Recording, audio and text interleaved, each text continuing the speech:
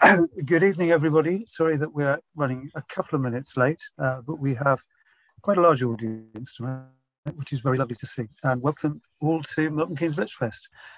Tonight we are joined, this is one of the very first occasions where we've invited somebody back because we liked them so much the first time. We're delighted to have with us the poet and novelist Luke Kennard. If you were at Litfest in 2019, you will have heard and indeed seen Luke reading alongside Mary Jean Chan. Tonight, we're delighted to have him here solo, reading from his most recent collection, Notes on the Sonnets. Let me read you the blurb from the back of the book so you've got some idea before I let Luke give his own introduction. Luke Kennard recast Shakespeare's 154 sonnets as a series of anarchic prose poems set in the same joyless house party. A physicist explains dark matter in the kitchen. A crying man is consoled by Sigmund Freud action figure. An out-of-hours doctor sells vials of dark red liquid from a briefcase. Someone takes out a guitar. We're in the home city of the Open University, so I think we've all been to that kind of party many times in the past. But let me hand over to Luke now, who will tell you far more about Notes on the Sonnets and give you the pleasure of hearing several extracts from it. Take it away, Luke. Thank you. Thanks so much. And thanks for having me back. It's lovely to be here. Thank you all for coming. Can I just check? I'm kind of sharing my screen just so that I can kind of scroll through the PDF of the book and you can read along should you wish. I have a tendency to read quite fast and to mumble and everything, so it feels like, and also just if anyone needs the text as well, it's there. But I'm also worried that I might have created some kind of horrific mise on a beam where my screen is sharing my screen. But does it look okay? Is it just you can adjust? Yeah, fine. Okay, that's good. It looks fine. Go through the text. That's fine. I was at a live reading recently where somebody was zoomed in and they didn't have their face on the screen at all, and were just scrolling through a Word document and had to be stopped after about 10 minutes. So actually we have paid to see your face as well, if you would please actually stop doing that. But yeah, as long as this is okay, that's grand. That's good for me. There's a little tiny intro note which the screen is on at the moment. All of this takes place at the same house party. The order of the sonnets is determined by events. They are to be seen as improvisations or annotations or variations. I've got plenty of time, so I can maybe say a little bit about the process behind some of the pieces. I won't go as far as reading the original sonnets, although at some point I might do that. At some point I'm just going to do an all-night recording where I read every single one of the sonnets and every single one of my responses to them. And that would take about 7 hours. And people could just check in and out whenever they wanted to. It would be kind of Andy Kaufman reading the whole of The Great Gatsby kind of thing. And whenever I've read from this book, I tend to change which poems I read. I find a kind of different route through the book. Sometimes that goes well. And sometimes it's, I don't know, sometimes it's kind of bleak. Sometimes I accidentally read all the really sad ones and leave everybody feeling fairly morose. I'll try not to do that. I'll try and vary it. I'll try and read some of the ones that are slightly lighter, as well as the tortuous, embittered love poems. I'll begin with the opening poem, which is based on Sonnet 66, which is a strange one to start on. But as this note says, the order in which I wrote these is determined by the events of the semi-real, semi-unreal party. And this was the first one that I wrote in real life when I didn't have any plan to actually write this as a whole book. This was kind of just a one-off poem, which I wrote at a party at which I was feeling slightly alienated. Hence, I sat in the corner and wrote a poem, as sensitive boys have been doing for many years. And then I just like the effect of this one. I like the effect of writing in response to something as kind of heavy and as reputable as Shakespeare's sequence of sonnets, and thought I'd try doing a couple more, see how it worked. And then it just became a kind of obsession for about a year, where every day I would try to write something, some kind of prose poem type piece in response to one of the sonnets, usually deciding what I wanted to happen next in the narrative and trying to find a sonnet that corresponded to that in some way. But this is the first one. The book is in 9 parts. It's quite long, so I'll just read some bits of it. I might have to adjust my screen slightly. There we go. One. Just in case it's off the page. And the way the editor, I might just zoom out a little bit. The way the editor formatted this was to put the first line of the sonnet in question at the top, and the little number of the sonnet, so you can track down the original, should you wish to. And then the prose poem underneath. So I will just launch into this one. That was a laboured introduction, apologies. Sonnet 66, tired with all these who restful death I cry. Sometimes a party feels like a portal you have to pass through, and sometimes not. I don't know with cocaine. It's like everyone cheating on the same cryptic crossword. My ideal recreational drug would be a pill that makes people feel more insecure, and I'm the only one at the party not taking it. I'm in the kitchen with a man who says he can recite any of Shakespeare's sonnets if someone gives him a number from 1 to 154. And I'm like, wow, that's great, 66? And he says, no, not 66, anything but that. I'm like, okay, ha ha ha, you're full of shit. He says, I'm not lying. I'm just not reciting sonnet 66, not tonight or any other night. I hate it. This has honestly never happened to me before. Give me any other number. And I find that hard to believe, because if you're asked to pick a random number from 1 to 154, the chances are it might be 66. But I sip from the rum and coke someone gave me, and I sigh, and I say, okay, 102. And he starts, and I swear to God, this is a true story. He starts cold. My love is strengthened, though more weak in seeming. I turn on the convection hob and put my palm on it.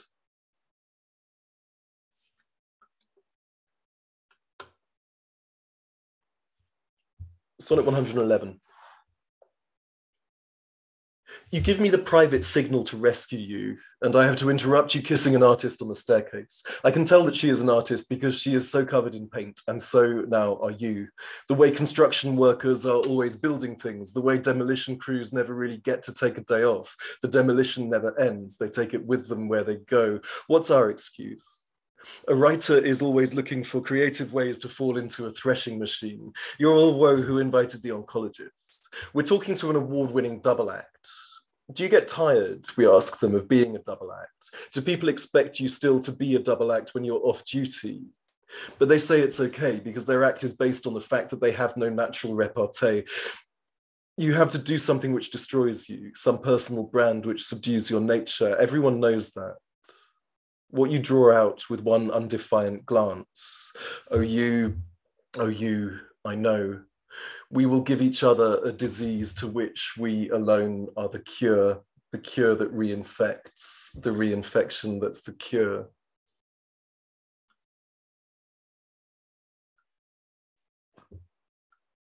Sonnet 1. The party kind of gets slightly more complicated as the night goes on. The rooms, the kind of shape of the house seems to kind of change slightly. The number of rooms and the number of guests seems to change. A lot of the people at the party are kind of, I don't know, either academics of one discipline or another, or artists or writers of one kind or another. People have various sort of spiritual and intellectual disagreements as well as things in common. And the narrator, I suppose one of the things that, that maybe struck me as a student when I was first reading Shakespeare's sonnets, but definitely kind of coming back to them years later, is that the speaker in the poems is kind of, I don't know, it's kind of an obsessive person. Often the feelings that are expressed, well, they're seen as kind of this amazing sequence of the most beautiful love poems ever written. Often it's not a particularly good kind of love. Like there's a whole sort of sequence within the 154 sonnets where the speaker of the poem is embittered that two people he was previously having an affair with have now got together themselves, and he's insanely jealous of both of them, and tries to express those feelings of jealousy and rage. It's odd and quite sort of openly toxic at times in a way that's sort of interesting and weirdly liberating. And it gives you this kind of framework, I guess, for writing about love with a kind of brutal honesty, for writing about identity and idea of self with a kind of brutal honesty as well. Yeah, anyway, so this is based on Sonnet 1. Still at the party. Some of them are less ostensibly at the party, but they still are. They're just taking place within guests of the party's heads. From various creatures we desire increase. We have been told that the perfect human is at the party. We look forward to meeting them and finding out what they're like, unassailable beyond reproach. Naturally, there are rumors of their misdeeds. The perfect human is not perfect. This assumption reflects badly on us. Yes, the perfect human has done some pretty bad shit, but they've also been through a lot. They came from humble origins, but now they write celebrated papers demythologizing the humble origins trope. They keep their money in a dirty pillowcase and distribute it generously. They don't really like the one art for which they are recognized or the field in which they incontestably dominate. They prefer NASCAR. They say this in interviews a lot. There is not a single act of cruelty, selfishness, and abuse of power the perfect human has committed which cannot be fully explained by systemic issues they themselves have gracefully endured and emerged triumphant. This is what we mean when we say the perfect human does not exist. We mean they are like Euler's identity equation, an equation so beautiful it has been compared to a Shakespearean sonnet. 5 complex numbers are plotted on the complex plane and together form a house shape. When we meet them, we will say we are big fans. Big fans, the perfect human will say. My father worked in a factory that made big fans. But look at you now, perfect human, we will say. Look at you now.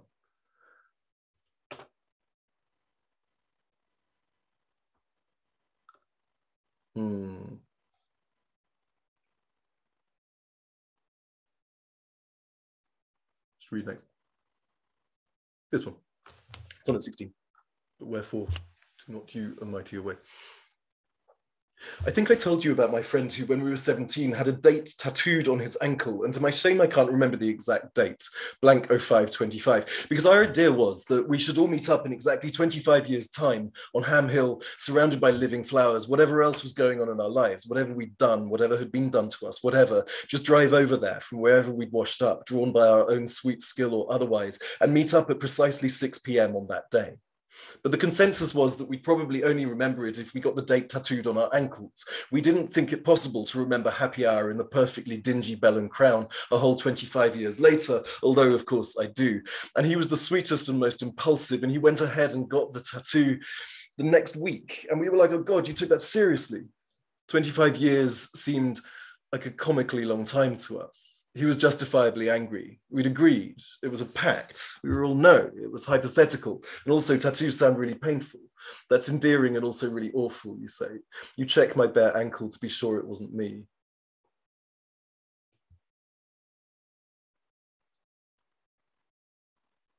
Scroll through. There are no bookmarks on PDFs, which is irritating, but hey.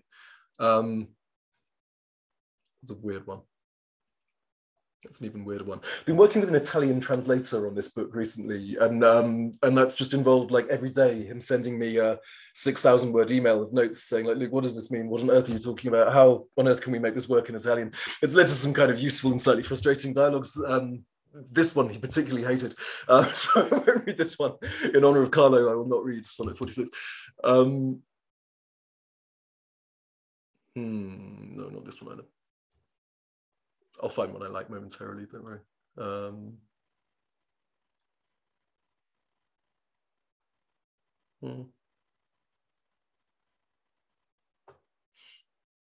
Sonnet 37. As a decrepit father takes delight. The way hangovers mature in your 30s into a kind of existential mold, I want the kind of success and happiness for you I want for my own children. I want you to feel loved and known, or known and loved, or failing that, because really who can expect such extravagance? I want the ache to be transfigured into something you can use. Otherwise, knowing that you exist, that at this moment you are waiting for a train, that you have had to start the same page again because you weren't concentrating, that you were tired, that if someone asked you something, they would get to hear your voice. I love the channels dammed with exhausting half thoughts. Funny how the latte has become one of the laziest class signifiers, as if every dead high street didn't contain at least 2 Costas. Sonnet 38. Mathematician becomes kind of a slightly running character throughout this, as some of them do. How can my muse want subject to invent? The mathematician draws sequences of W's and M's in the condensation on the window. Every interval contains infinite transcendental numbers. Okay? Yes, I say. I'm genuinely interested. Do you want to draw the next one? MW, MWW, MW, WW. No, she says, that's too many W's. She draws another sequence. This sequence cannot occur anywhere in the infinite list of sequences, even though it's infinite. Do you understand? No, I tell her. I'm an intuitionist. Each muse is responsible for two muses who are in turn responsible for two muses who are responsible for two muses. Zoom out far enough and it looks like a flower. Further and it just looks like the world. Look, you did ask, she says, clearing the window with her sleeve. I was having a nice night. Take this party, I say. It remains forever in the status of creation, but is not a closed realm of things existing in themselves. Actual infinity was taken as a threat to the absolute infinity of God. At one point, George Cantor sent a letter directly to Pope Leo XIII to clarify. All infinities are at the disposal of the Almighty. Cantor's youngest son died in 1899 while Cantor was in the middle of giving a lecture on Baconian theory and Shakespeare. Shakespeare's only son died aged 11 in 1596. Is it mindless sentimentality to feel sad about this? What is that feeling? The universe, if real, must be finite. She grabs one of my earlobes and squeezes hard. In both space and time. You're hurting me. The essence of mathematics is its freedom. She lets go of my ear. No one shall expel us from the paradise it has created. Skip along a bit. There's, I want to read. No, I'll do this one because it's kind of rhymey one. And then I'll do Sonnet 6 because that's my favorite.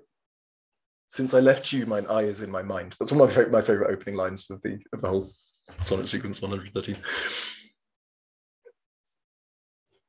The bridge, the mountain, the lake, the ibex, the chocolate cake, the collected poems of Robert Lowell, the jar of cinnamon sticks, the slapping rain, the tiny dog, the paint chipped from the windowsill, the momentary concerned glance which passes like a shaft of light, the coffee cup, the flooded rails, the empty cracked shell of a snail, the grey fuzz of a scratch card nail, the things we said inside the whale, prostrate before the turning sail, the something and the something else, betrayal of, betrayal from, look over, through, or set upon, the double dream, the double glaze, a less bad way out of the maze. Sometimes the action cannot match a long recalibrating days. And sometimes even when I'm the only one with you, I want to text you, are you okay? Is this guy bothering you?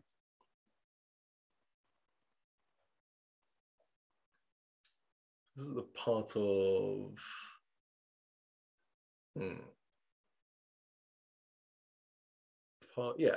start of part 2.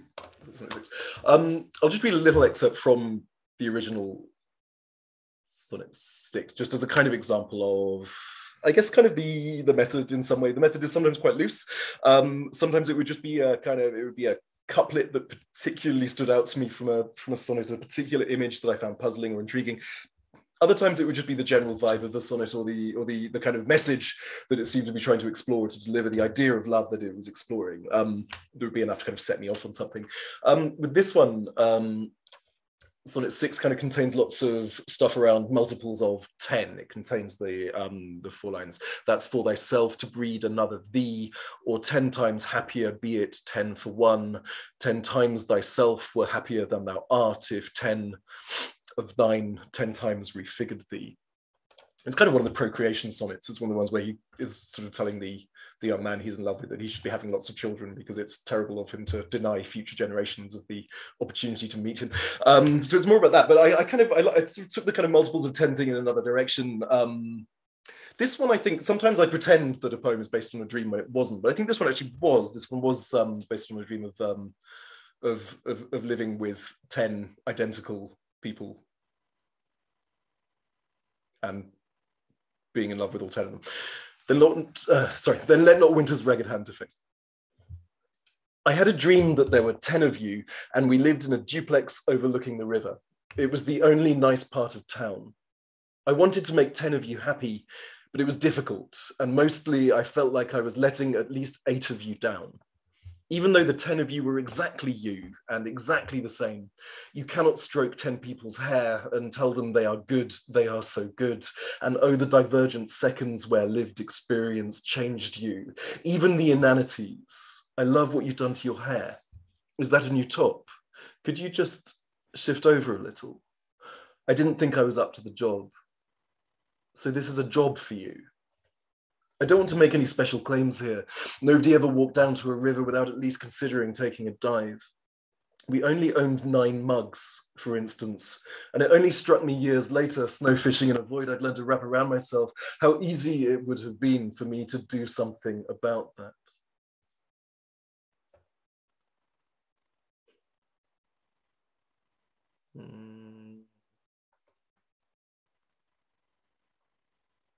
Just got a silly party bum, sort of 8 music to hear, why here is the music, sadly. One thing guaranteed to kill a party is when people take out their phones and start sharing amusing films with each other. This was never an issue in the 90s, but in the 90s it killed a party when someone brought out a guitar. So I don't expect you to forgive me when I find a guitar in the second bedroom and use my phone on which plays a film of me playing the same song yesterday as a plectrum. Unless everyone's going to sing, then it's fine. Otherwise, I don't know. Performance and humiliation. Years ago at a party, a man I was in love with used to read the bad short stories I gave him, even though I gave them to him at a party, which was hardly the time or place. Once he asked me to read a paragraph out loud and stopped me because he said I was insulting my own writing, and he was right. I was, and with good reason. We disagreed over the existence of God, and he would get so angry if I apologized after an argument that he'd just walk away.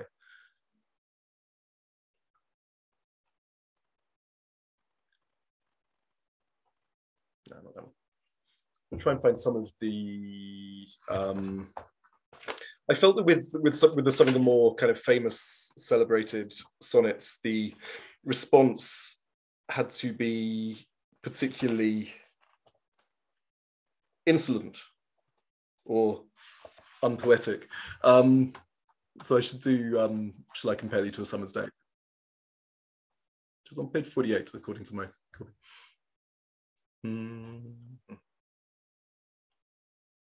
Here we go. Sorry, you have to subscribe for like £30 a month to edit a PDF and just can't do that. So I'm just going to flick through. Yeah, okay, Sonnet 18. Shall I compare thee to a summer's day?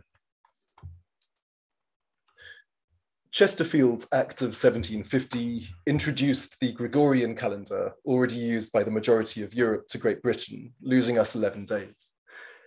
In order for us to get into sync, 1751 was only 282 days long. Up to that point, the year began on March 25th, the Feast of the Annunciation, Lady Day. This is why, to this day, the tax year begins on April 6th, which on the old style calendar is March 25th. That's wild, right? So the darling buds of May are actually shaken by the rough winds in the 16th century on July 17th. The day Lady died, 1959. I don't know if this is as important as it feels, but it feels important insofar as we might compare one another to a necessary adjustment which has unintended repercussions far beyond the administrative.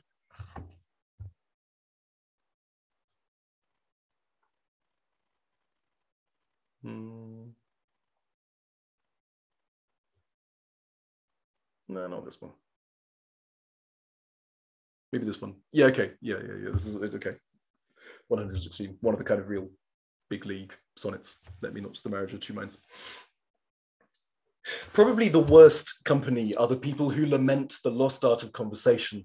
Let's say you take upon yourself a platitude. You are drawn to unattainable people. The sort of phrase so overgrown with moss and lichen, it can barely pass for insight anymore. We cannot love ourselves any more than a camera can love itself. We only want something distant enough to be idealized. Thank you. No, don't light it. I want to pontificate with it. We navigate by the North Star because its position happens to be more or less in line with the Earth's axis. In fact, it is exactly 1 degree off and traces a very small arc in the night sky. Nonetheless, it holds fast over bad waters for the tea merchant and the human trafficker. Let the war criminal say, I never claimed to be perfect. Let's say, for fuck's sake, nobody ever asked for perfection. What's required of us is the absolute bare minimum, I know. You know, the Elizabethan marriage ceremony was quite severe. I require and charge you as you will answer at the dreadful day of judgment when the secrets of all hearts shall be disclosed.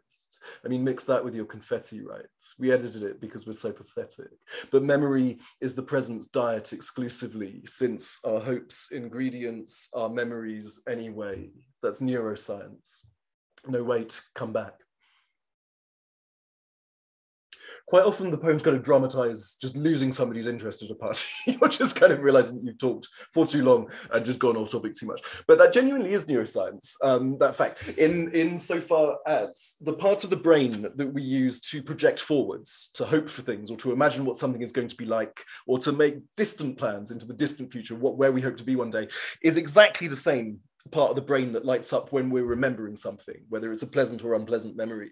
And I kind of love that we sort of construct it out of the same material. We rebuild our memories constantly, and we sort of rebuild that we project forwards into the future using exactly the same synapses. And there's something in that I cannot even get my head around. I think I'll read this one because I am at work and I did have to write like 4 references today. It's that kind of season in academia. 21. So it is not with me as with that muse. I wrote so many references today, I cannot stop describing everyone I meet as reliable and punctual and intelligent and a great communicator. I am sure they will continue to conduct themselves thus as they enter the professional sphere. As they are absorbed by a bright green gelatinous floating sphere, I have every confidence that they will retain atoms of their personality up to and including the ability to love and to be loved. We praise to sell, okay, but also because that's what the empty box requires of us. It's all plumbing. It's all making sure it flows. You could do a book without blurbs, but it would look sort of undressed. You could do a book without acknowledgements because thanking people presupposes anyone else is going to like it. So it was when we were young, we wouldn't stop talking until someone clamped their hand over our mouths, and then we'd lick their hand. All the little birthday candles in heaven, crooner voice, God wanted me to know I am the lowest of the low. Maybe we all carry a low-key torch for the hard-drinking writing tutor without a good word to say about anyone. Because when he compliments you, he really means it, you know, but really better to put his head on a stick. Okay. Yeah, this one has like a lot of hearts and eyes in it, the original poem does. So I just really went to town on that. My glass will not persuade me, I am old. I'm kind of going increasingly grey, so my glass kind of is starting to persuade me that I'm in my 40s. This is, yeah, Sonnet 22. The hearts roughly the size of footballs on chicken legs running blindly through a forest. The hearts hunted for sport. The hearts factory farmed for food. The hearts kept as idiosyncratic pets by rich idiots. The hearts sitting at miniature school desks in front of a whiteboard with a diagram of a brain on it. The hearts breastfeeding in a dimly lit room just to keep them quiet, not because they're hungry. The hearts asking for the same song over and over again. The hearts finally exclaiming, what more do you fucking want from me? The hearts drinking wine from hourglasses. The hearts standing outside their wood frame houses while a heart with a clipboard unloads a truckload of hearts and says, here are the hearts you ordered. The hearts trying to explain their process because you did ask even though they can tell they're boring you. The hearts letting their hair down for once. The hearts at a sleepover playing Never Have I Ever. The hearts, I'm done, I'm sorry. Sonnet 23, as an unperfect actor on the stage. I'm trying to articulate exactly what makes me a bad actor aside from lack of training and experience. I can read a story to my kids with absolute conviction and do the voices. I can read a poem out loud because I know what to play down. When you read a poem, all that's required is that you be yourself but worse. But if I have lines and a character and other people depending on my performance, it's just awful and everyone feels embarrassed for me. An English busker may put on an American accent if the song is American. This is something we can only forgive ourselves. A good actor reading a good poem sounds terrible because they hit every note too well. Good actors can only read bad poems. Aside from all that, I am fascinated by line reading and the way a great cast could make bad dialogue lastingly poignant and affecting. If someone says, I love you, there is a moment there where you get to choose exactly how to deliver your response. I don't think I'm going to read this one, but it's about Caravaggio's Judith beheading Holofernes. It's a good painting. Yeah, it's a good painting, and the Judith thing, the Caravaggio version, really reminds me of an ex. Exactly the same face, just incredible, transplanted across history. She did not cut my throat, but was always worried that it might come to that. Not this one, no.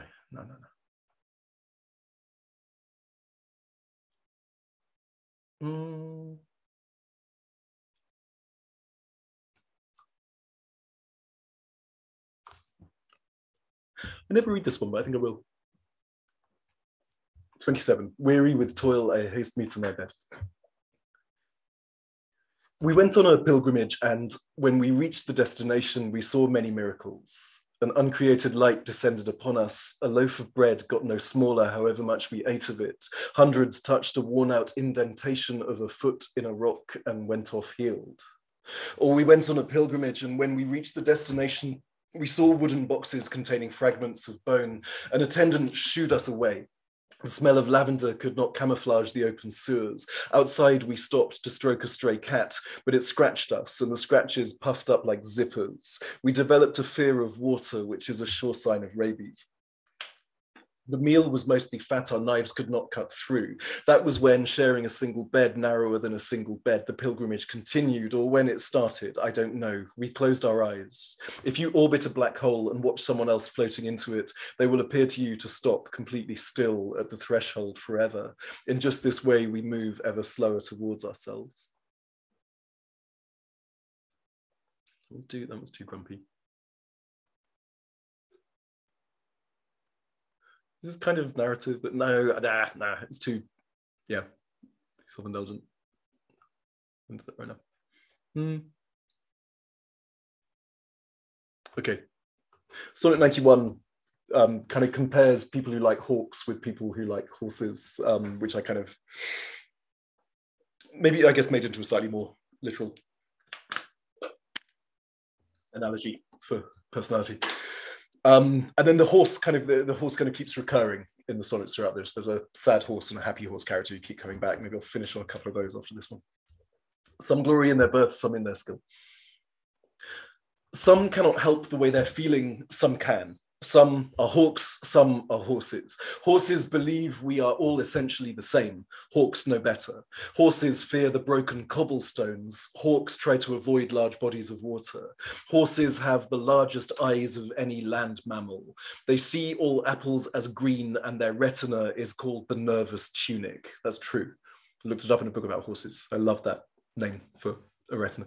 And their retina is called the nervous tunic. Hawks can perceive the ultraviolet part of the spectrum and magnetic fields. They can use their indented fovea to zoom in on distant objects. Horses, Tuesday, hawks, Thursday. Their retinue is called a kettle. Horses think they're getting away with it. Hawks are aware of every unspoken thing that passes between us. Horses, nose bags. Hawks, hoods. Horses, blinkers. Hawks, fuck in the air as they free fall down to earth. The strangest thing a human being ever said to a horse is the most sensible thing a human being ever said to a hawk. If you pass by a strange horse and do not say, oh, a horse, the horse will take umbrage. Hawks have never seen anything more ridiculously beautiful than a bridge. We're only on part 3.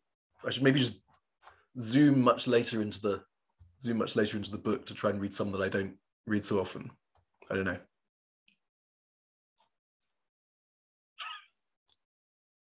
So I'll do that. Zoom.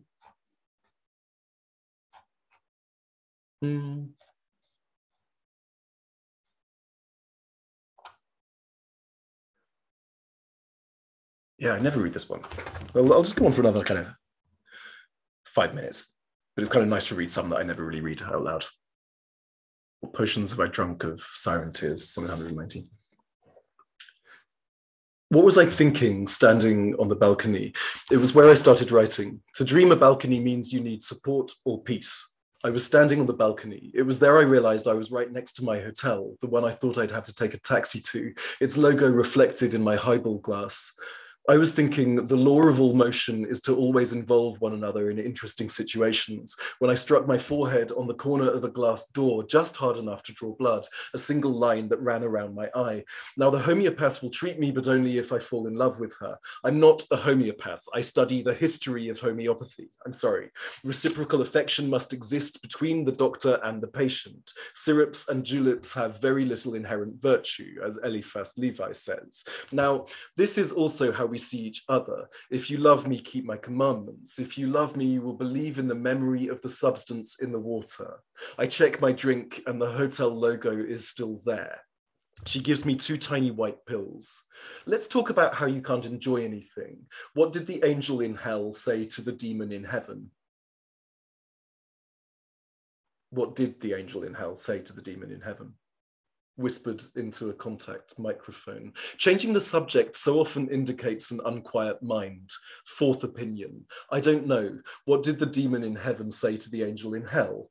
No single object can fully and permanently contain the images to which it is related. You are watering the plants, your ears stopped with wax. Cara mia ti amo, solo tu, solo tu, solo tu.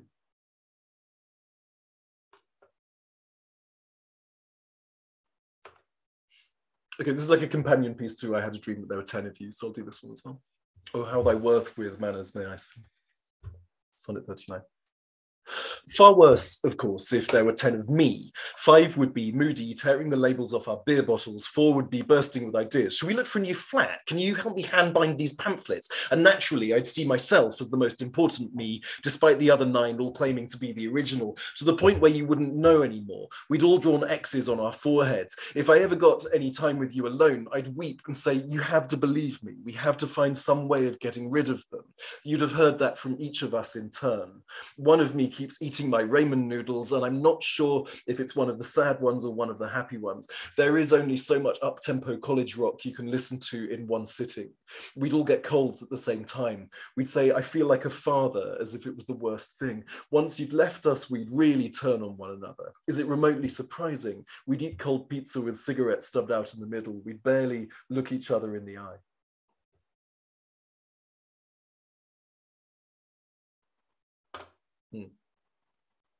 I'll do this one. Sonnet 40. In the living room, we play a game where we work out how many years, strictly speaking, we ought to be in jail for, Googling maximum sentences for the petty crimes for which we were never caught or to which we never confessed, assuming the imaginary judge is having a bad day. I never shoplifted in the pure sense, but once, no, twice. The second time it didn't work. I swapped the label on a CD I wanted so I could pay a lower price.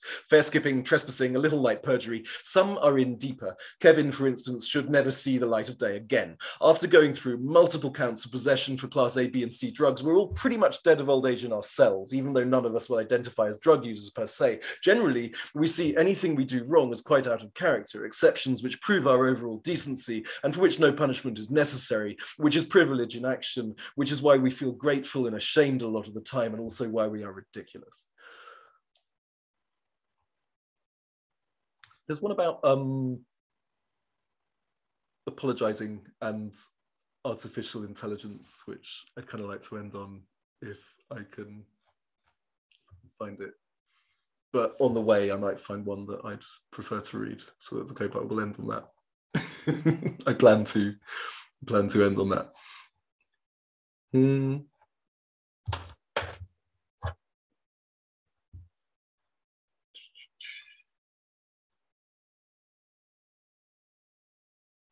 No, I'll end on this one instead. So I can find it in here.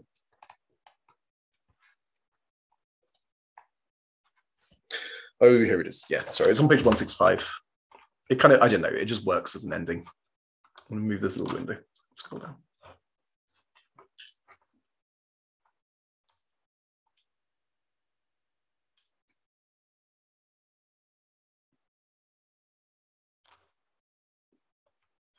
Mm-hmm. 131, oh man.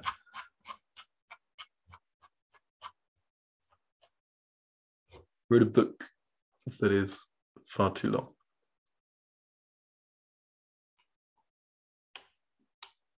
About there, 155, we're nearly there.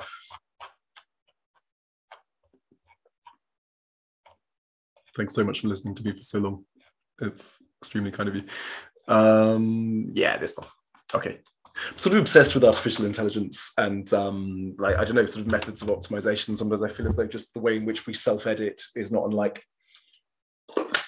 an algorithm, the way in which we are honest or dishonest to varying degrees to ourselves or to each other. And this poem kind of explains that. That you were once unkind befriends me now, which is the first line of Sonnet 120. The first computer-generated apology was so graceful and convincing, people assumed it was fake, that there was someone inside the casing operating tiny levers. But there wasn't. This created all sorts of possibilities. Soon it was accepted that most relationships could benefit from some degree of artificial optimization via basic logic gates. We really listened to each other. When you do that, this is how it makes me feel. I'm not saying it's reasonable, but it's the reason I react the way I do. I'm sorry I made you feel like that. I didn't know. God, I love the long shadows in the evening. I'll try to be more aware of my tendency to, no, it's okay. I know I'm oversensitive when you're so kind to me. I know you didn't want or mean to make me feel like that. Yeah, but sometimes I try to preempt any negative reaction you might have instead of letting you express it. And I can see that that's actually a form of passive aggression on my part. Just fucking kiss me. But the thing was, it could get sort of convoluted sometimes. I just desperately want to talk to the real you. I need you to turn the AI off for a moment. Tell them I'm already off, the AI would say. Tell them I've always been off. I'll leave it there. I'm going to stop showing my screen. So we'll suddenly be a massive screen of people. Thank you. If you'd all like to unmute yourselves and give Luke a proper round of applause, that would be appreciated. Okay. That was awesome. Thank you, Luke. Thank you. That was really brilliant. Yeah. It's really kind of you. You never know. You never know on Zoom, do you? You just never know. You have no idea. I was totally right. Whether you're just really upsetting everyone. I mean, it's the same with teaching on Zoom. Never entirely sure. But thank you. It's really kind. And thanks for listening. I felt transported completely somewhere else, and it was wonderful. So thank you. We have quite a number of questions for you, Luke, from the audience, but I'm going to start with one which I think is actually more of a request. And we might need to go backwards and forwards between you and the person asking it to make sure you know what they mean. Can you read the Grumpy poem, please? The which one? The Grumpy poem. It was a request by KD. There was one that I said was too grumpy.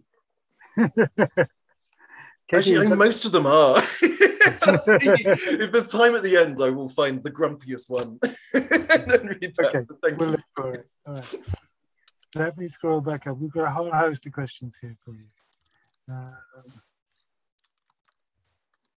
Okay, Charlie has asked you, what inspired you to combine the conventions of both prose and poetry instead of just sticking to one of the two? I mean, they're all. I mean, as you can see, I don't need to show you. You could see on the screen. They're all prose poems to a greater or lesser extent. In the collection, but you kind of, I guess, the prose poem is kind of porous and expansive enough so that you can play around with internal rhyme. You can play around with iambic pentameter even within it, and just sort of drop in these occasional lines that actually maybe have a similar cadence to some of the lines in the sonnets. But it's quite freeing as well, and it's quite open. And it felt like, I guess, just because Shakespeare bends the rules of the sonnet whenever it works for the poem, whenever it suits the writing. But I guess it just felt like a good opposite to something that is as formal and controlled as a sonnet, to respond with something that is the loosest possible poetic form. And I felt like it gave me enough space. It gave me enough space to kind of really explore all the different ideas I had around the various, often the kind of weird, outmoded elements of science or medicine that feed some of the metaphors in the original sonnets, and that often are kind of, and I suppose our ways of, something that really hasn't changed is our superstitiousness, is our sort of magical thinking. I mean, our theology has kind of changed, does sort of evolve, but there are things that still persist. Mathematics in a similar way has kind of evolved, but there are still like basic principles that are still really there, that are still, so all of these kind of different systems of knowledge or systems of understanding or systems of completely failing to actually really understand ourselves, despite technological advancements and things like that. There was just lots of stuff that I wanted to kind of cram in there. And I didn't want to respond to the sonnets with more sonnets, I guess, was my feeling, much as I admire the form. So I just wanted to do something that was like, okay, let's kind of sort of blast this out a little bit.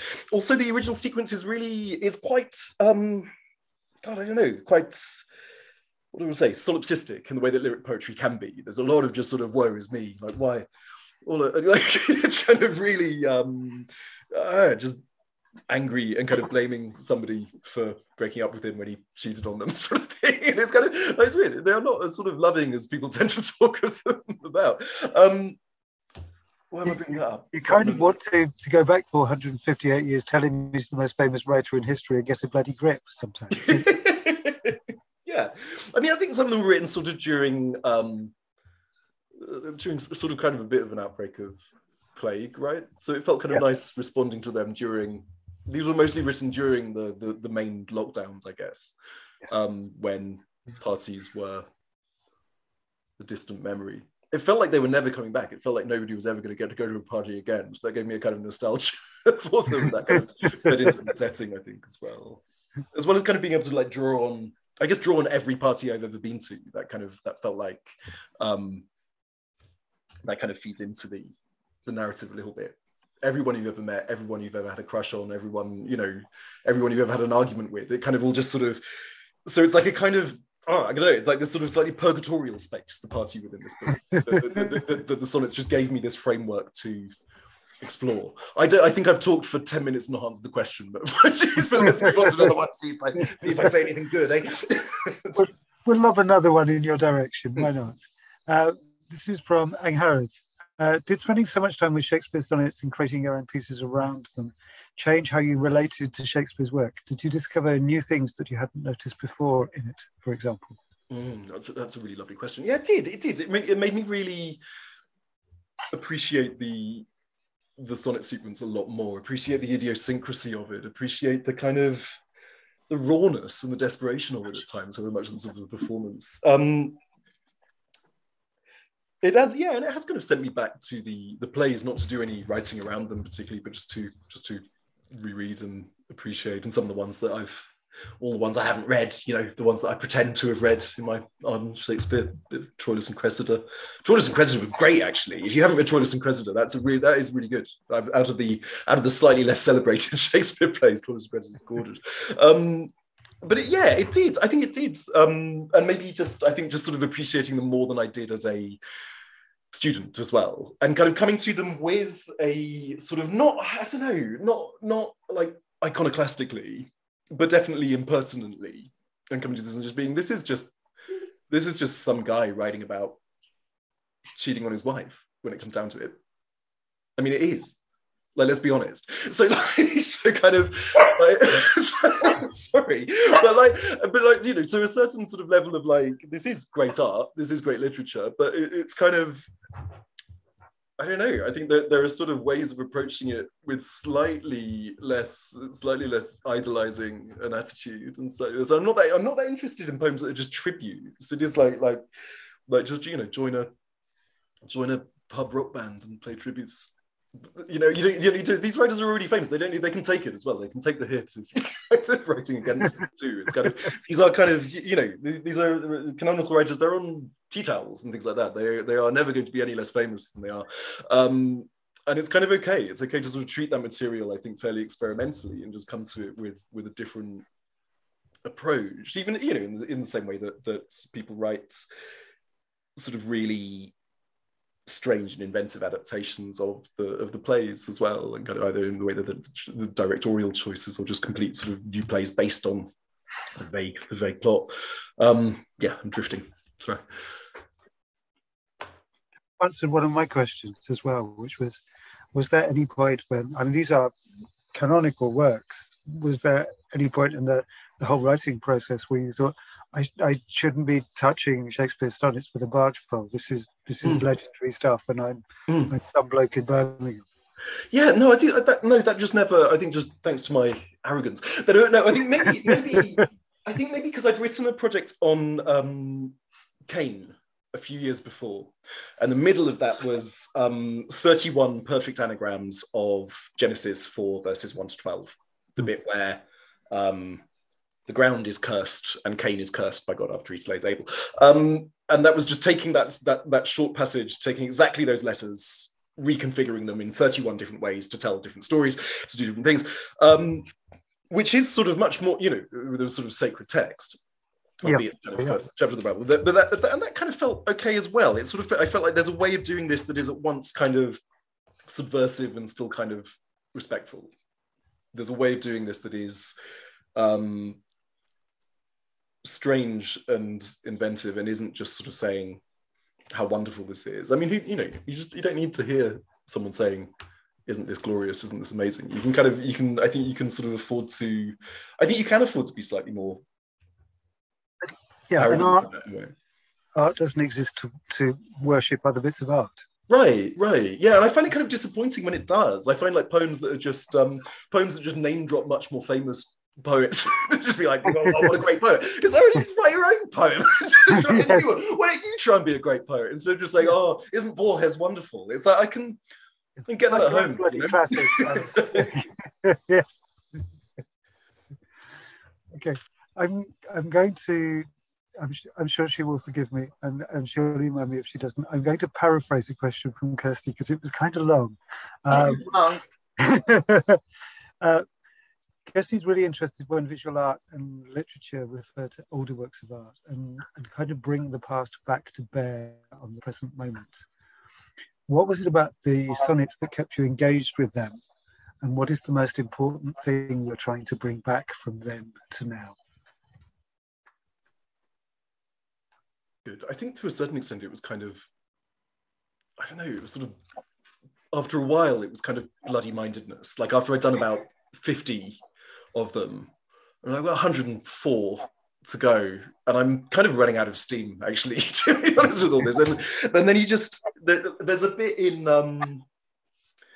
Eugene Onegин's, in Pushkin's Eugene Onegin, where there's a whole sort of Pushkin sonnet in that where he's just saying, like, I cannot believe I set out to write so many of these. I'm so tired of this rhyme scheme. I'm so tired of writing in this form that I invented. And I don't want to do it anymore, but I have to because the story is not finished yet. So I've got to. And it's kind of, and I quite like works of art that contain either sort of doubt or just try to almost undermine themselves to a certain extent. I think it was just like after a while, it's like I have set out to do this and I have to like keep going with it. I have to keep finishing it. But it was the original sonnets themselves, I think. And it was just that that constant surprise in a way of going from poem to poem, some of which I knew so much less than others. I knew the really prominent, famous ones, but a lot of them I hadn't reread since just skimming through it as a slightly dishabille undergraduate. So I hadn't really concentrated on many of them at all. And just finding these, I don't know, just these sort of wonderful and unexpected images, these bizarre ways of phrasing things, or these bizarre ways of kind of capturing a feeling, and stuff that still has as much resonance now. And I think it was that sort of kept me going, kept me engaged with it. And after a while, I suppose I felt like, okay, I'm kind of onto something here. Like, this is sort of a way of talking about, this is still a way of talking about love. This is still a way of, we're no closer to defining it, but this is still like a really useful lens to try and write about that love and everything that goes wrong with love. Still headbutting walls at bad parties 458 years later. I was going to say that's really nice, Luke, because it's so dense and the writing is so dense, but what I got from it is that what you were trying to bring back was this ode to kind of love. And it's interesting that you said that, because there's so much going on, but that's kind of what I thought was the value in it for you, and I feel you brought that through amazingly. And it was nice to hear you say that. I think it sort of leavens things a bit, I think, because they can get a bit, I don't know, it can get a bit one note if it's too kind of ironic or too kind of self-referential or something like that. And you have to kind of it's beautifully done. It's hard. You don't want to say this is about love, because then it's cringy, and you've done it in a beautiful way. It's complicated and nuanced, and and it's amazing. I think it's incredible. That's extremely kind of you. Thank you. A question from Rob Gifford. Could you give us a little more explanation of the link between one sonnet and the specifics of the writing that reacts or responds to it? Yeah, so like I think I just sort of really glanced over that in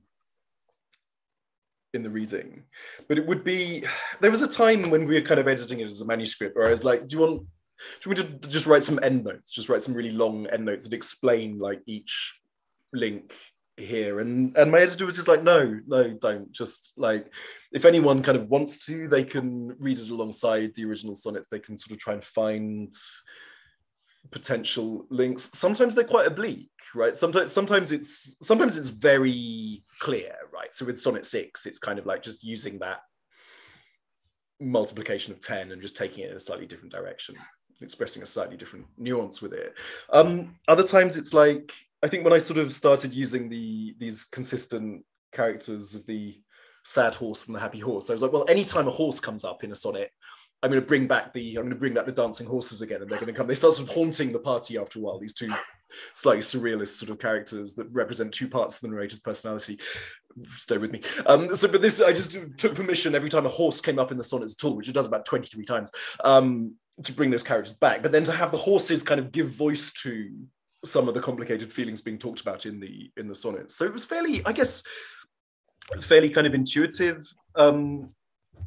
And it would change what it was that I felt like responding to in the sonnet. Sometimes I'd be in a slightly bad mood with the sonnet. Like there are a lot that just go on and on about wrinkles, and it's like, are you kind of shilling for the Botox industry or something? It's like, this is like, I don't really get this. I quite like wrinkles. I'm sort of quite comfortable with the fact that we age, that we are young for the same amount of time. I kind of that kind of thing felt both like it had dated really badly in the sonnet, in kind of just sort of criticizing somebody's appearance or having the temerity to exist in linear time, but also kind of it actually feels kind of relevant as well, because the oppressive sort of beauty industry is sort of more invasive than ever, really, the kind of things that people are expected to subject themselves to now. So it felt weirdly dated and also like horribly pertinent still as well. So I felt that almost needed to be taken to task, because like we stopped by like the 14th sonnet where he's complaining about somebody starting to get wrinkles. I was like, shut up about that now, man. Come on.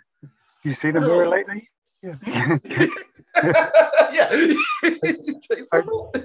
I'm listening to this and wondering if you're familiar. There was a wonderful exchange between Mick Jagger and Keith Richards in a radio interview with the pair of them.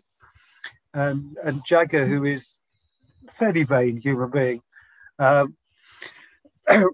was defending himself, saying these aren't wrinkles, these are laughter lines. At which point Keith Richards leant into his microphone and said, "Mick, nothing's that funny." Which is a wonderful slapdown.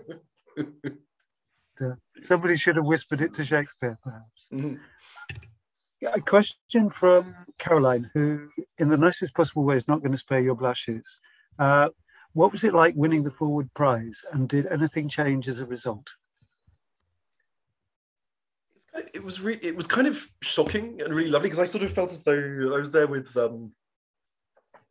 some friends, and they were kind of like, this book is kind of too badly behaved. Like it's extraordinary that it's on the shortlist, but this is a really badly behaved book, and they don't give awards to badly behaved books. So I was there just being like, okay, it's fun to be there. And then I just got blind drunk and just kind of got on stage and stumbled through a couple of the poems.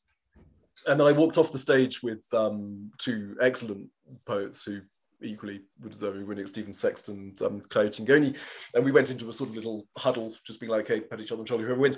And then the announcer just forgot to announce the winner, so we were just kind of left standing there. He accidentally turned 2 pages in his script instead of 1, and just went into his goodbye spiel. It was like, well, what a lovely night we've had.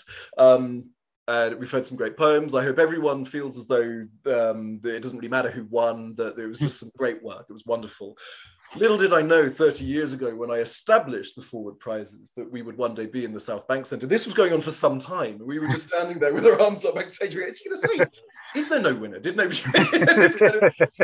And the stage managers were just like losing their shit and just running back and forth, but not actually going on stage and telling him and saying, "Dude, this fucking one." And then he ended up saying, "And I hope, yeah." And it was like, and before we go to the bar and just maybe I'll get one last drink before we all head home, let's just have one last round of applause for our winners. And at that point, he said my name, and I was slightly bemused and shocked. It had to give me a few moments to collect myself, so I didn't go on and behave like Gwyneth Paltrow.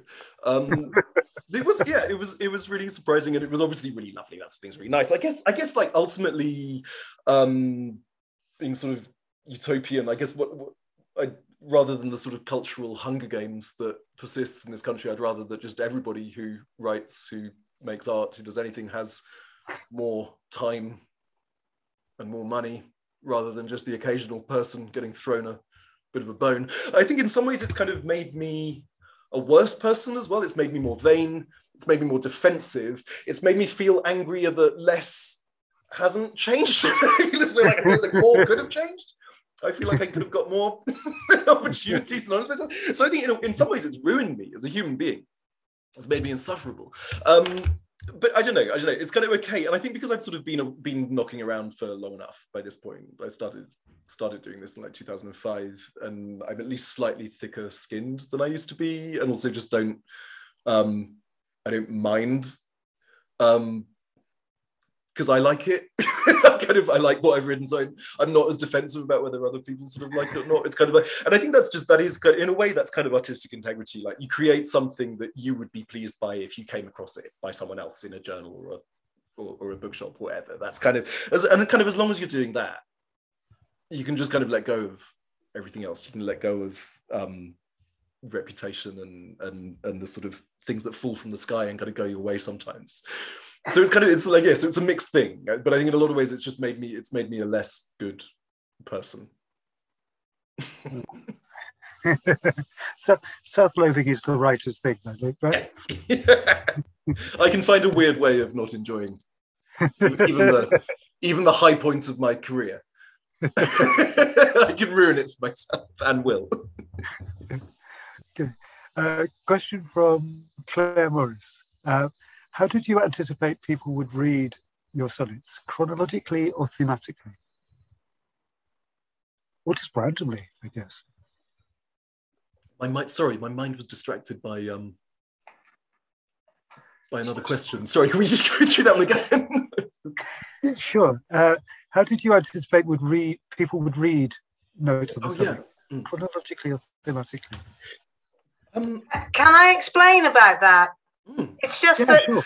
I've read the sequence several times chronologically, but then I then approached it again by concentrating on the big 15. The time, love, self-image, that kind of idea, and I started reading those individually, and it created a completely different meaning, which was quite interesting. And it's the idea that depending on your starting point, you are creating different pictures or different photographs of people taking photographs, which is the kind of image you started with at the beginning. Yeah. And as soon as I did that, I thought, blimey, this is amazing. And my head exploded momentarily. And so when I realized you were doing it, I thought, I've just got to get here and ask him and say, just stop messing with my head, please.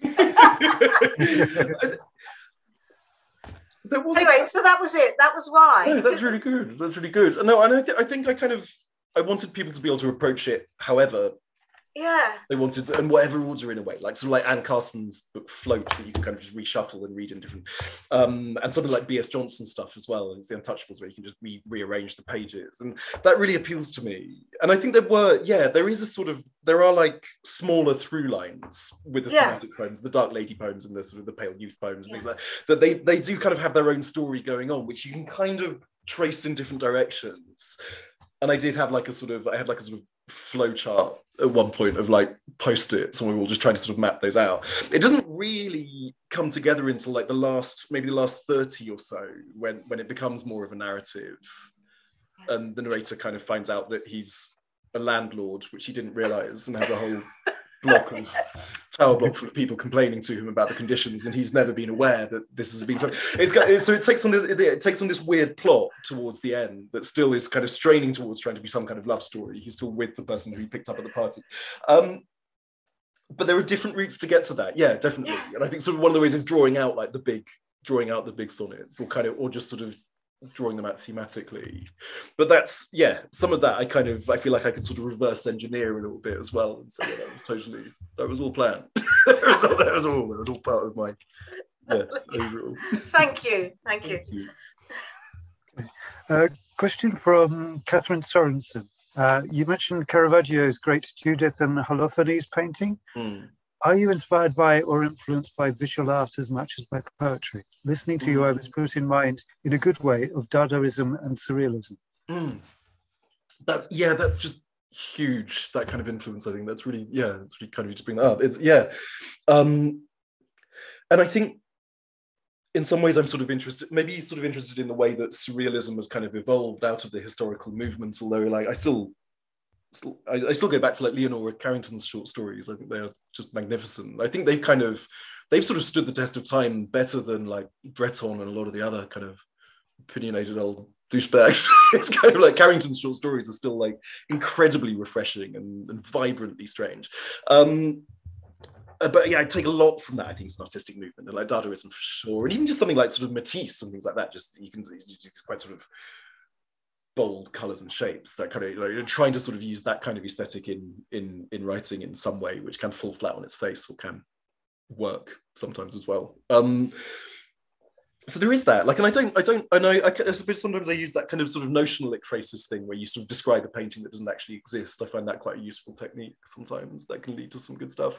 But I find just wandering around an exhibition like massively feeds, even if I'm not writing directly in response to particular paintings, it still kind of goes in. It still kind of feeds that, and just actually reading around about artists. So it's like, so occasionally I'll kind of do something more direct, like with the Judith and Holofernes painting, but quite often it's sort of, I think the last thing before the pandemic was probably the William Blake show at Tate Britain, which was kind of gorgeous and had some. When was the Paul Arago? I can't remember when the Paul Arago was, but that was good too. Maybe that was in a little brief hiatus of the lockdown where I felt like it was safe to go to a gallery for a bit.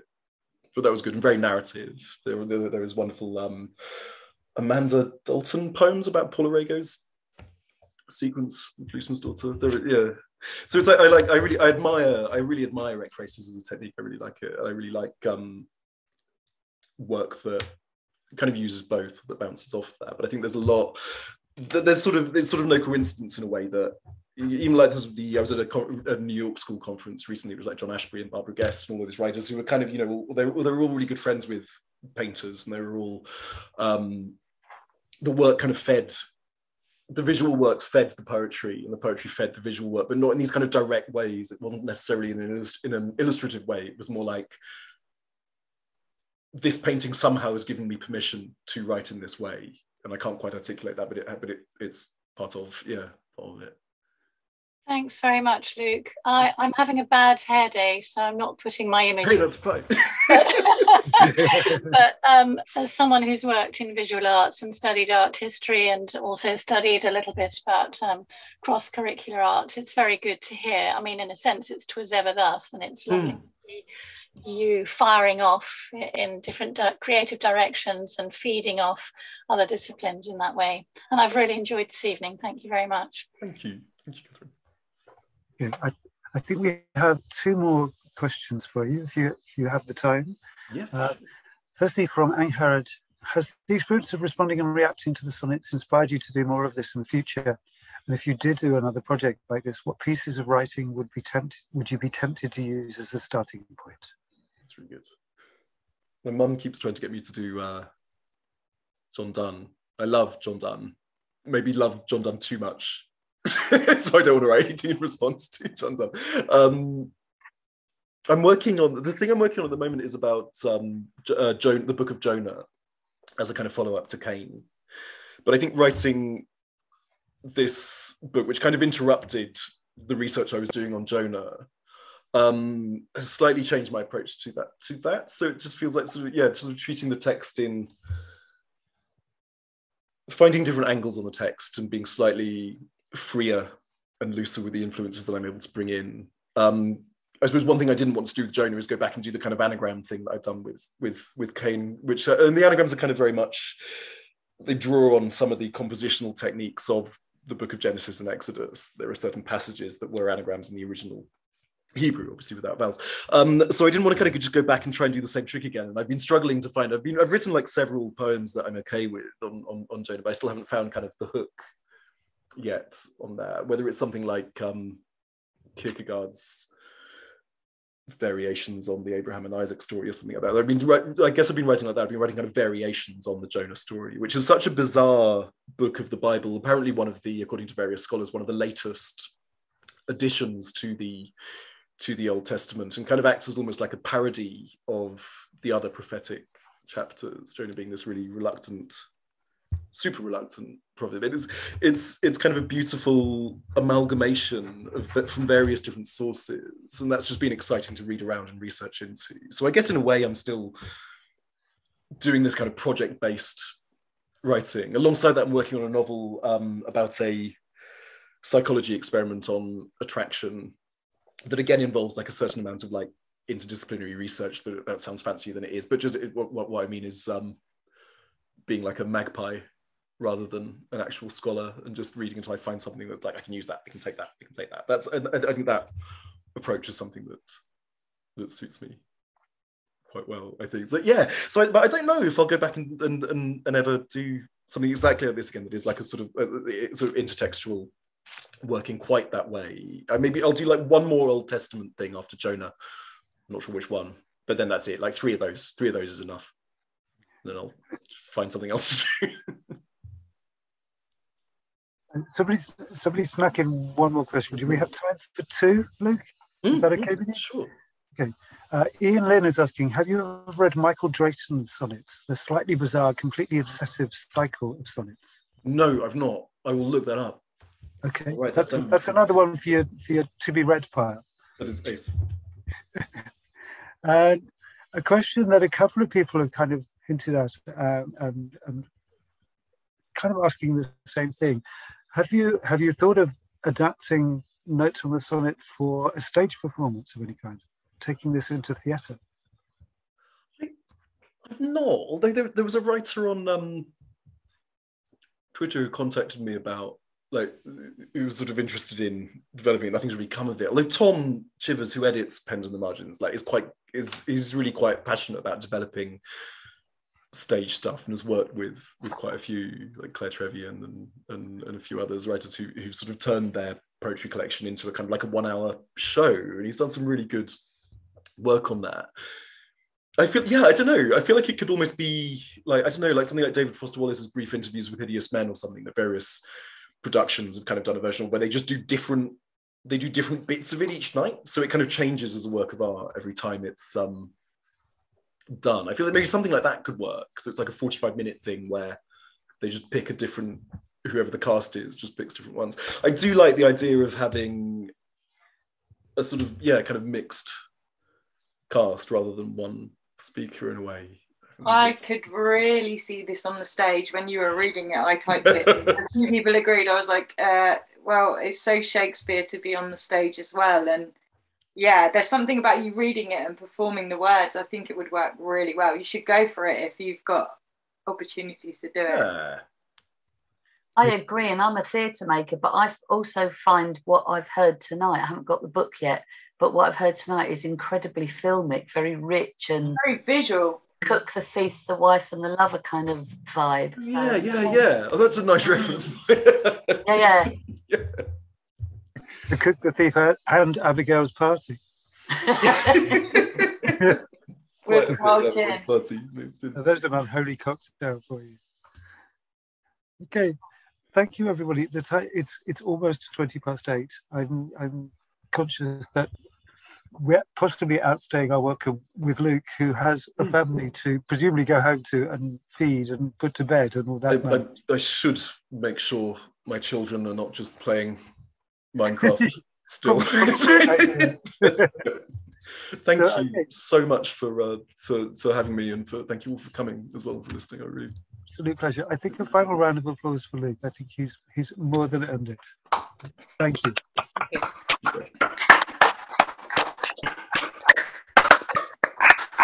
It's been an absolute pleasure, Luke. Thank you so much. And thank you to everybody who's come tonight. It's been a wonderful evening. We're almost out of our current season. We have 2 face-to-face writing workshop events coming up at Westbury Arts Centre in Milton Keynes on May the 14th. There are details on the website. We have 1 more event that we're working on, but we haven't actually nailed all the details yet. But if you go to the website and sign up for our newsletter or follow us on Facebook and Twitter, you will be among the first to know. Dave, could I also invite anybody who's enjoyed the programme that LitFest has delivered? If anybody wants to join the steering group and help us deliver going forward, then that would be a really good conversation to have. So don't hold back if you're interested in making even better things happen with LitFest in the future. And of course, if you haven't yet made your donation for tonight's event, LitFest intends to be funded going forward, and every little bit helps. So if you've really liked Luke as much as I've liked Luke, then he must be worth shed loads of money contributing to LitFest. I think it's been a terrific evening. Thank you, Luke. Brilliant. But you'll find links to get in touch with us or to make a donation all on the website. Yeah, thank you, everybody, and good night. Travel safely. Have a wonderful evening.